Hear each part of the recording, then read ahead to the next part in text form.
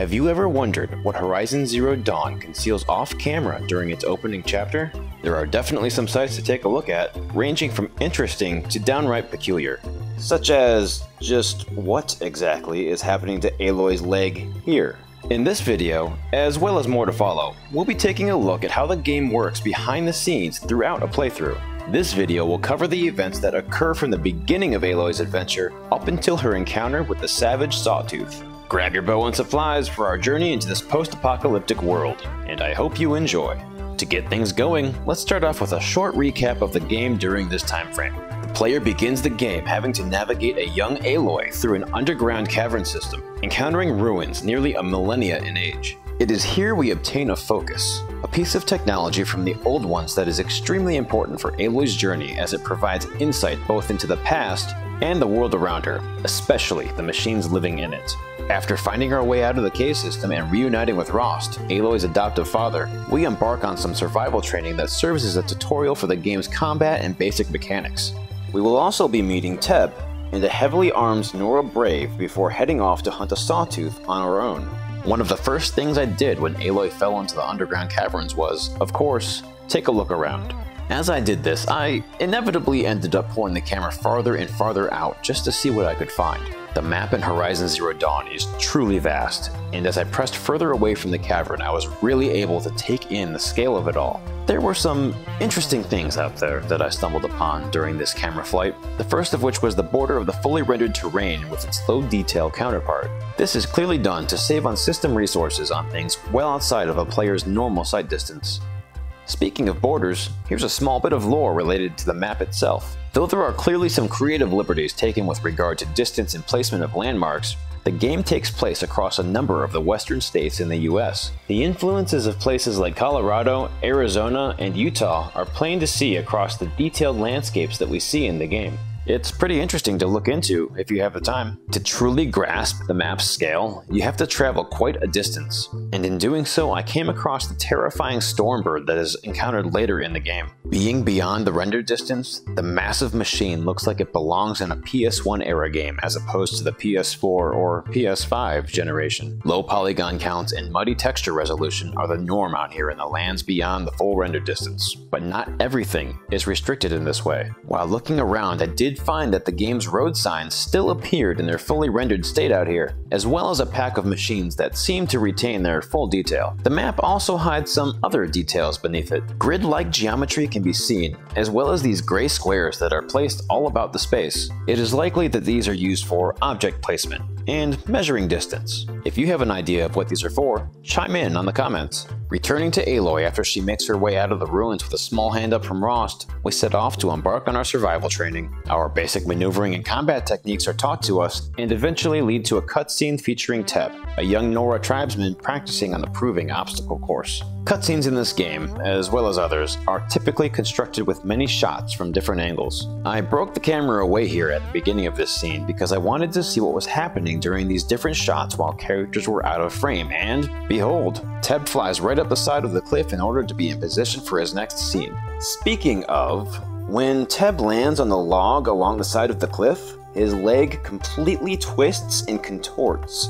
Teb, are you okay? Who hurt you, buddy?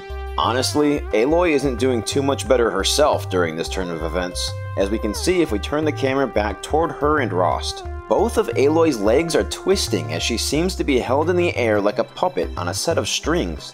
Yikes.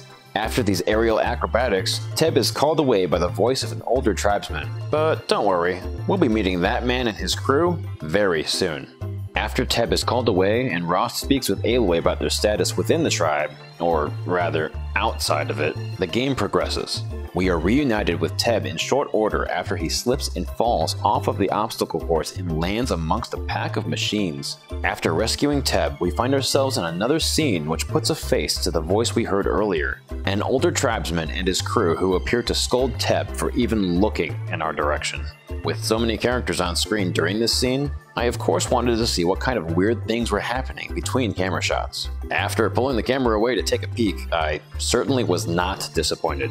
While the leader of the group speaks, the other tribesmen periodically disappear, leaving floating spears behind. This certainly gives new meaning to the upcoming chapter titled The Tip of the Spear. doesn't it? After scolding Teb, the group walks off and eventually vanishes behind the large rock from where they originally came. The entire interaction leaves Aloy understandably frustrated, which only serves to leave her distracted as she walks away. The next scene this immediately leads us into is interesting for a couple different reasons. Aloy is struck in the head by a rock thrown by Bast and a small group of other children up on higher ground. If we change the camera angle after Aloy is injured, we can see a few things happening with Bast and his crew, namely where they are or are not standing. One of these kids is apparently gifted with psychic powers, as depending on the timing during the scene, we can see them either standing upon a levitating stone or they could be simply floating in the air. Jokes aside, this is mainly to give them greater visibility during the camera shots looking up at them from below. Eventually Bast, feeling smug and full of himself, decides to throw another rock at his target below. However, Aloy catches this stone and leaves Bast with a look of surprise on his face. Upon shifting our camera angle here, we can actually see that there's a second model of Aloy present during this part of the scene, which is probably only adding to Bast's confusion.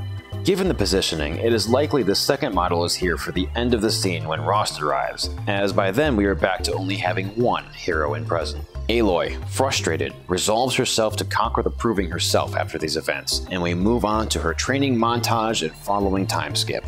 As we head into the final part of the game's first chapter, Aloy is now a young adult seeking to prove herself. See what I did there? Prove herself? I'll see myself out. Upon seeking out Rost, Aloy is presented with her final task before taking on the Proving.